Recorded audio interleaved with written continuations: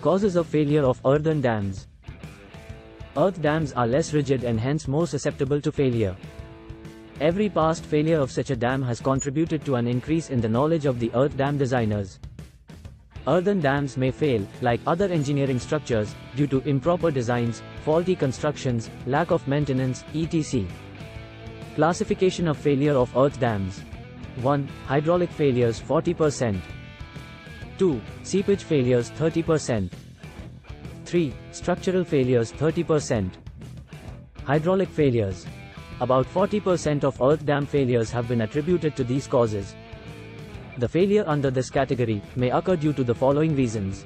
1. By overtopping.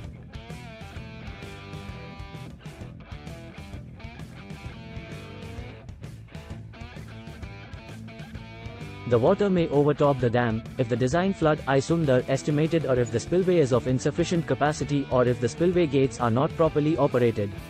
Sufficient freeboard should, therefore, be provided as an additional safety measure. 2. Erosion of upstream face. The waves develop near the top water surface due to the winds, try to notch out the soil from the upstream face and may even, sometimes, cause the slip of the upstream slope. Upstream stone pitching or riprap should, therefore, be provided to avoid such failures. 3. Cracking due to frost action. Frost in the upper portion of the dam may cause heaving and cracking of the soil with dangerous seepage and consequent failure. An additional freeboard allowance up to a maximum of say 1.5 meters should, therefore, be provided for dams in areas of low temperatures. 4. Erosion of downstream face by gully formation. Heavy rains falling directly over the downstream face and the erosive action of the moving water may lead to the formation of gullies on the downstream face, ultimately leading to the dam failure. This can be avoided by proper maintenance, filling the cuts from time to time especially during rainy season, by grassing the slopes and by providing proper berms at suitable heights, Fig. 1, so that the water has not to flow for considerable distances. The proper drainage arrangements are made for the removal of the rainwater collected on the horizontal berms. Since the provision of berms ensures the collection and removal of water before it acquires high downward velocities, the consequent erosion caused by the moving water runoff is considerably reduced. 5. Erosion of the downstream toe. The D.S. toe of the earth dam may get eroded due to two reasons, i.e. 1. The erosion due to cross currents that may come from the spillway buckets, and 2. The erosion due to tailwater. This erosion of the toe can be avoided by providing a downstream slope pitching or a riprap up to a height slightly above the normal tailwater depth. Side walls of the spillway, called diaphragm walls, must be of sufficient height and length, as so to prevent the possibility of the cross flow towards the earthen embankment. Seepage failures. Controlled seepage or limited uniform seepage is inevitable in all earth dams, and ordinarily it does not produce any harm. However, uncontrolled or concentrated seepage through the dam body or through its foundation may lead to piping or sloughing and the subsequent failure of the dam. Piping is the progressive erosion and subsequent removal of the soil grains from within the body of the dam or the foundation of the dam. Sloughing is the progressive removal of soil from the wet downstream face. More than one-third road of the earth dams have failed because of these reasons. 1. Piping through foundations. Sometimes, when highly permeable cavities or fissures or strata of coarse sand or gravel are present in the foundation of the dam, water may start seeping at a huge rate through them, Fig. 2.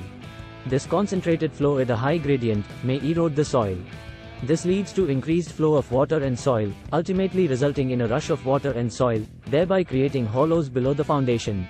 The dam may sink down into the hollow so formed, causing its failure. 2. Piping through the dam body. When the concentrated flow channels get developed in the body of the dam, Fig. 3. Soil may be removed in the same manner as in foundation piping, leading to the formation of hollows in the dam body, and subsequent subsidence of the dam. These flow channels may develop due to faulty construction, insufficient compaction, cracks develop in embankment due to foundation settlement, shrinkage cracks, animal burrows, etc. All these causes can be removed by better construction and better maintenance of the dam embankments. Piping through the dam body generally get developed near the pipe conduits passing through the dam body. Contact seepage along the outer side of conduits may either develop into piping, or seepage through leaks in the conduits may develop into piping. This can be avoided by thoroughly and properly compacting the soils near the outlet conduits and by preventing the possibilities of leakage through conduits, but preventing the formation of cracks in the conduits. These cracks in the conduits are caused by differential settlement and by overloading from the embankment. When these factors are controlled, automatically, the possibility of piping due to leakage through the conduits is reduced. 3. Sloughing of downstream toe. The process behind the sloughing of the toe is somewhat similar to that of piping. The process of failure due to sloughing starts when the downstream toe becomes saturated and get eroded, producing a small slump or a miniature slide. The miniature slide leaves a relatively steep face which becomes saturated by the seepage from the reservoir and slumps again, forming a more unstable surface. The process continues till the remaining portion of the dam is too thin to withstand the horizontal water pressure, leading to the sudden failure of the dam. Structural failures.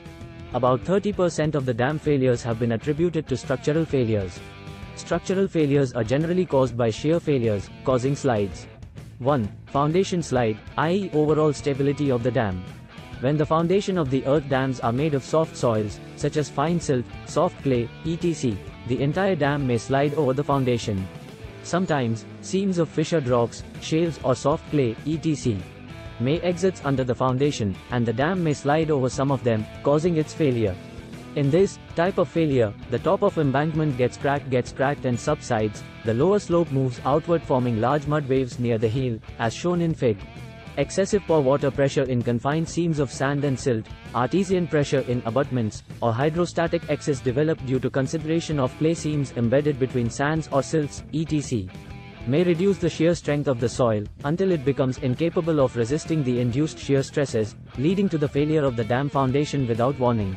Loose sand foundations may fail by the liquefaction or flow slides.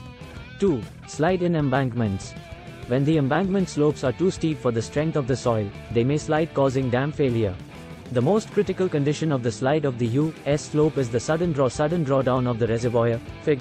5, and the D.S. slope is most likely to slide when the reservoir is full, Fig. 6.